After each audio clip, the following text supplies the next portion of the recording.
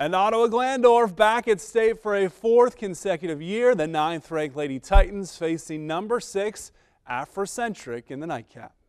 The Blue Crew loud and proud at the Schottenstein Center. How about Katie Hempfling playing defense, gets the steal, leads to this on the other end.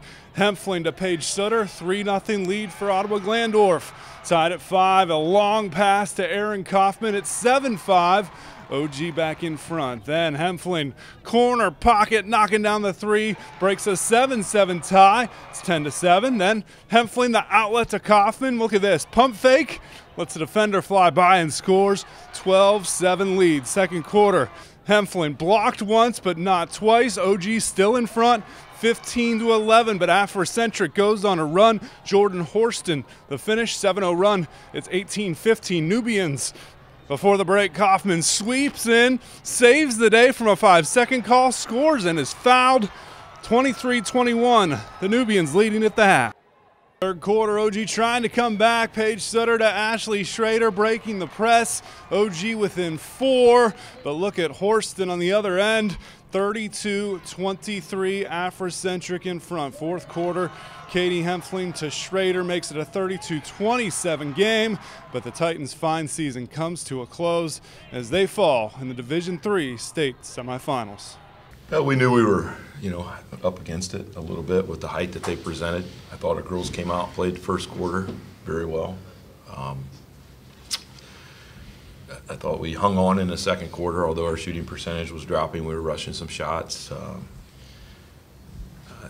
Let them get away with a couple of rebounds, and we were still hanging in there. We were hoping the third quarter we could come in and make a stand and do something. I think it was a 9-4 quarter against us, and it kind of eroded our base, our ability to kind of do what we wanted to do, and we kind of had to, play a little bit of catch up, and it just wasn't meant to be. Well, this is obviously the team with the most height we've played all year, and so we try to stimulate in practice as well as we can, but really you can't. Their athleticism and their height, they're a really good team, and I think we gave it all on the court today, and I couldn't be more proud of the girls. We knew if we ball faked that there would be seams open, and so I tried to find them, but when I didn't seem to make many of my layups. So if those would have been in, maybe it would have been a different game, but they didn't. So I've coached for basketball for 6 years. Katie's been around for 4, and they were the best 4 years you could imagine. To be at state 4 years in a row, and for her and Carrie and Mac to be a part of that is something special. I don't know how. It'll be tough. It'll be extremely tough to try and figure out where we go from here and how we put together a team. But with the leadership she's given, we got some young girls that are ready to take the mantle. So we'll see. Honestly, I'm very blessed, to say the least. With all the coaching staff and the support from the OG community and the girls, I couldn't be more thankful for all of that.